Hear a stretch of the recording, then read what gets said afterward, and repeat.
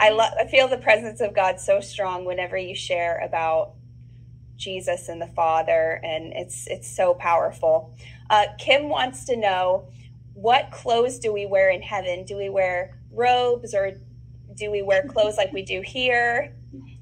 You have a wardrobe, a place. It's probably like maybe 1,000 square feet or bigger. Your wardrobe room in your mansion.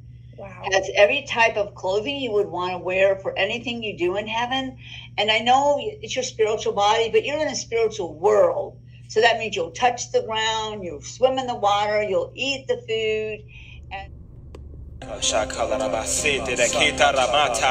on, let's raise up our heavenly language right now. Let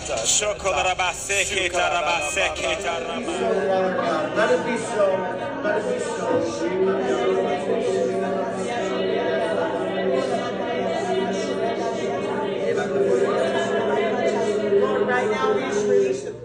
At a ministry with motorcycles, and I saw him in heaven riding on this awesome motorcycle. Flames were coming out the back, like flames of light and fire. But then I didn't actually ride on the trails, but I saw these trails. Victory, victory, victory in the quarters of heaven. In the quarters of heaven, victory, victory, victory, victory, victory, victory, victory. For angels are being released right now. Angels are being dispatched right now. Hamanda ata ata raka deda baka sanda ata ambo osa tata rite eke banda ata. My father was murdered June 26 in 1974. My mother had committed suicide a couple years earlier. Me and my brother was on the verge of being put in a foster home because nobody wanted us. I was 5 years old and my brother was 3. And my auntie, thank God, decided to take the burden on at that point because she didn't want to see us separated like that and have to go through that. And she lived in the state of Ohio. And she had a brother, which was my dad's brother. He was the one that always thought he was better than everybody else in the family, but he had a lot of money because he had a very successful career. And came and picked us up a few weeks after this incident of my father's death. And I'm on an airplane, never been on a plane, remember looking down and seeing everything looking small and wonder what's going on. And I end up in the middle of the night, me and my brother, in a kitchen, come into this house, and we go into the kitchen, and there's other family members there, and they're all looking at me and my brother and staring at us and just had this look. I remember that. And I remember my aunt saying something to the effect of, "I'm sorry what's happened to your parents, and I loved your dad, and we were close and things." And see, she had just went through a divorce and had to leave Alabama many years back prior to, because she was being abused and the Ku Klux Klan was still wreaking havoc there in the area. And she came back and she wasn't in a position. She didn't know how to drive. She was in her 30s or anything. And she had to drop out of school in the 5th or 6th grade to take care of her mother and grandmother, parents. Somebody had cancer, her mother and another family member. Just, you know how it was back in the day, taking care of family members. And she just didn't have anything. And she took me and my brother on. But one thing she said in that kitchen that I never, ever have forgotten, and it hides deep within my heart. She said, "You know, I can't replace your mother and your father, but I'm going to do the best that I can with both of you." And I never forgot that. Now, though I didn't know what that meant at the time, but she did make every effort. She wasn't a Christian woman or anything, but she made an effort to make a difference in my life. She made an effort to make sure there was the proper mentors and proper people in my life. She made sure that she lived a life as an example for me to see when my uncle was, he was with the Lord and then backslidden and got kind of carried away and was out drinking, hanging in the bars, acting crazy. And she would always say to me when I was little, at that time, she'll say, "Maurice, You'll never see me drunk and acting a fool like that. And that's the little things that she taught me that I hold close, that I carried over to my kids. And the point of this message is that right now, no longer, we have many Christians that are no longer good examples to their family. They're no more good examples to their friends, and they're no more good examples to society. Because what is crazy is, as you saw in the beginning of them clips in this video, these are folks that profess to be Christian. They somehow have gotten the limelight. As I told you, the devil has elevated these types of people, that's different branches of perverted versions of Christianity, and put it in the limelight in some kind of way. And this is what people see. And I'm sure some of them have kids. I'm sure some of them has family members. I've had emails over the years since I started this channel 4 years ago of people writing me and telling me how their family members are just caused, because of their self-righteousness and all of their craziness, has caused so much damage and destroyed relationships within the family. And see, and that's the big problem. I mean, it hurts my heart to see people, the Christians, the people that call themselves Christians, people that call themselves believers, do damage to others. It bothers me so much, because it's more than ever right now. You know, we talk about the nationalism. I got plenty more videos coming with that, because that group of people is doing it more than ever as well.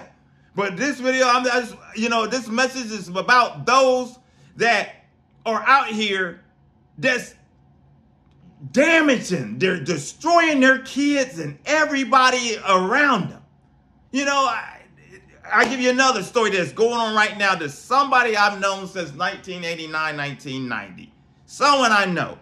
He found out here recently, he's got pancreatic and liver cancer. He's dying. And he wasn't always with the Lord. He came on board. He said he was a believer a few years after I became a believer. And he ends up marrying this apostolic, extreme religious girl that is very self-righteous. And they became married. Now, here's the thing.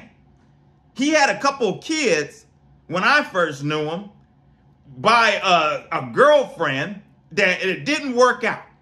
But once he got with this new wife of his, and he had so much turmoil with his ex-girlfriend, and she would do little things to aggravate him, and he would be highly upset. She knew exactly when all his raises came and everything, and she would go down to the child support agency and make sure she get a raise, do this, that, and this, and he would just become more and more upset. Now, he said he gave his life to the Lord, goes on and married this highly self-righteous girl, and then he becomes self-righteous in such a way to where now, because he's so angry at his ex-girlfriend, that he no longer doesn't even cared about his kids. So they grew up. They were little at that time when I first knew him. They were probably 5 or 6, somewhere in there, adolescents, and they grew up without their dad. He didn't want anything to do with any of them.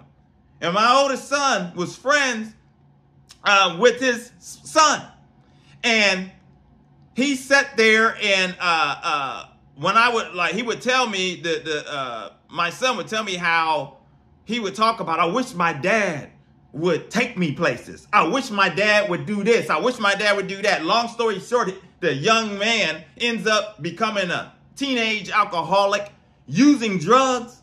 And last year, he died OD'd. He never recovered from that.